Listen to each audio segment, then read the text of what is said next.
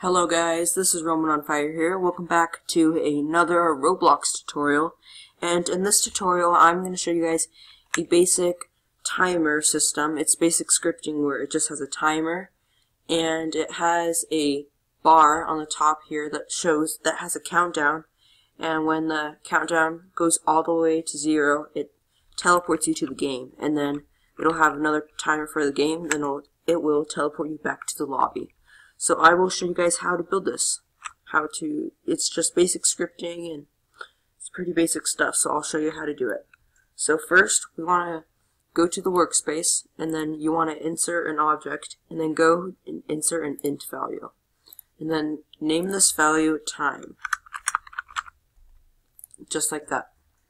And then we're just going to go ahead and set this to 15. And so next we're going to go to the starter GUI, and we're going to insert a screen GUI inside. And in the screen GUI we're going to insert a text label. And that's your text label right there. This will be the bar that shows the countdown.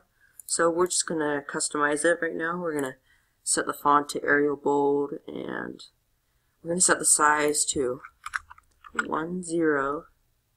and 0.10. Let's try. It's too big. Let's do 0.05.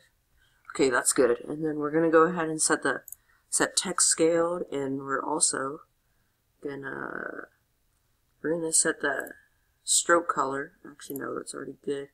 We're gonna set the text color to white, and we're gonna set the text stroke transparency to 0. And we're also going to set the background to 1 for the transparency. And on the text, you're just going to, right here, you're just going to make this blank. Just like that. And then inside this text label, you're going to add a local script. So let's just get that. There it is. And we're just going to do some basic, we're just going to do a basic while true loop. While true do. This is just a little loop, and this will make it so it updates when this time goes down. It'll update the bar here. So we're just going to do while true do script dot parent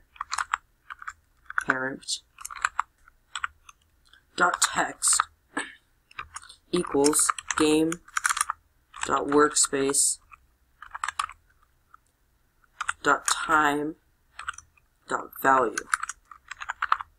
And then this is the most important part right here.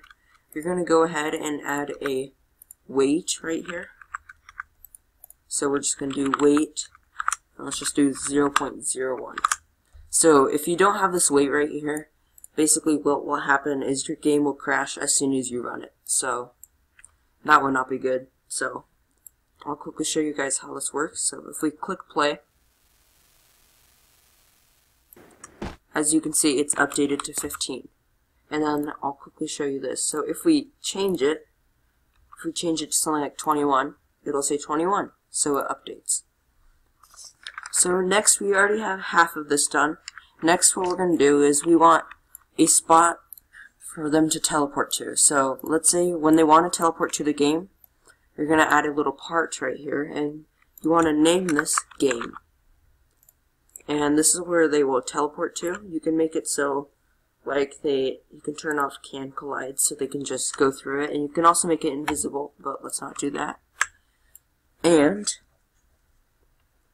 once you insert that, you're going to also, let's just add a spawn location. Model spawn. So we're just going to add that right there. And then next, you're going to insert a script into the workspace. And let's just add one more thing. Next, we are going to insert another int value. So let's just duplicate this and call this one in game, as if like, are they in the game or not? And then set the value to 0, just like that. Next, we're going to do some basic scripting in here. This is going to be the part that this is going to be the thing that we set the time to. It's like, I don't know how to describe it, but this will just be the main script, I guess. So first we're going to define some variables. So let's do local seconds equals game.Workspace.Time. Next, local in-game equals game.Workspace.InGame.Value. And then next, local game equals game.Workspace.Game.Position. And then now we're just going to add a while true do. This will be the loop. First we're going to have wait for 1 second so that it counts down by 1 second. Next we're going to have seconds.Value, so this value every second will go down by 1, equals seconds.Value minus 1. Next, we're just going to add an if statement. We're going to have 2 of these. So we're going to have if seconds.Value equals 0 and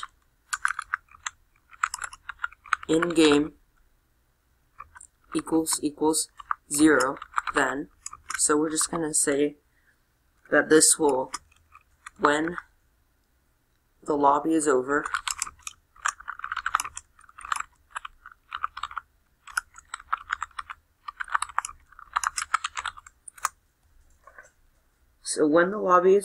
we're going to have in-game equals 1, and we're also going to have seconds.Value equals, just this part you can have whatever you want. So let's say if you want the game, so when the lobby is over and they start the game, how long the game will be. So let's say you want the game for a minute, or maybe you want it for 3 minutes, or maybe 20 seconds. Let's just do 20 seconds. And then next we're going to teleport them to the game. So we're just going to do local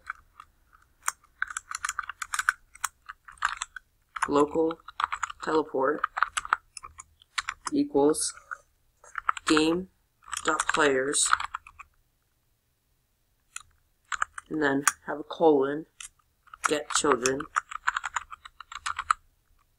and then just have 2 parentheses there, and then you do for I equals 1, comma, hashtag teleport do, and then we're just going to have teleport,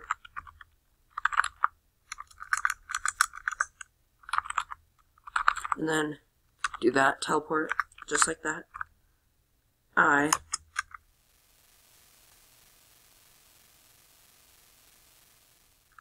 dot character colon move to, then you're just going to have vector 3 dot new, so it'll take them to a new spot, and then you're going to do game, so the name of the par right here will take them to the X value position of it, comma, game dot Y, comma, game dot Z. Just like that. And then we're just gonna have 2 ends right here, so let's just kind of organize this better. So now that we got that done, we'll just add the next one, which is if seconds dot value equals 0 and in-game equals 1, then, so this is just saying when the game is over, then you just do in-game equals 0 and seconds.Value equals, now you can change this to whatever you want as well. So this is how long the lobby or intermission will be. So let's say we want a 15-second intermission, and then now we're just gonna respawn them. Local respawn equals game.Players. You know, what we can do is just kind of copy this and then just paste it right here. So then we can just rename this local respawn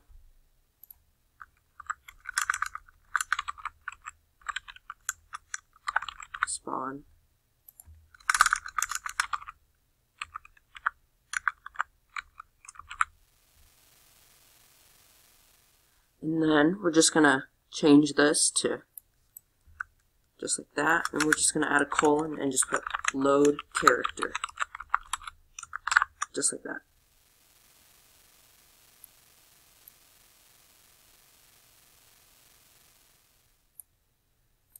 Okay, so I think we're almost done.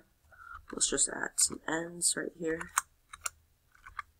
and we're missing one, so we'll just have that one right there. Okay, and then I think we are done with it, so let's test it out and see if it works. So we'll go ahead and spawn here. We have 15 seconds, and looks like we got a problem, so let's quickly fix that. So what the problem is, let's see, everything's good there.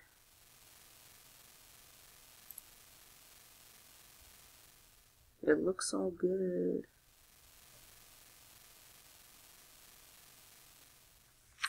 Let's see what part we got wrong.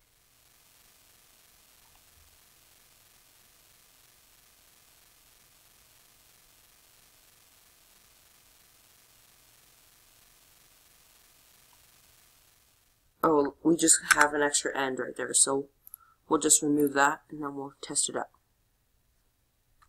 So now it's counting down. So right now we're in the intermission by the spawn, and then now we're going to teleport to the game when it goes to 0. See, it teleports us to the game. Oh, I think I messed up. Let's see. Let's make sure this is anchored. See if that fixes it. Yes, there's just a little slight issue right there. That's why you have to anchor all your parts so then they don't fly away. So once it goes to 0, we go to the game, which is right here, and then we're in the game right now, and we just wait for it to go back to 0, so then we can go back to the intermission. So let's just wait.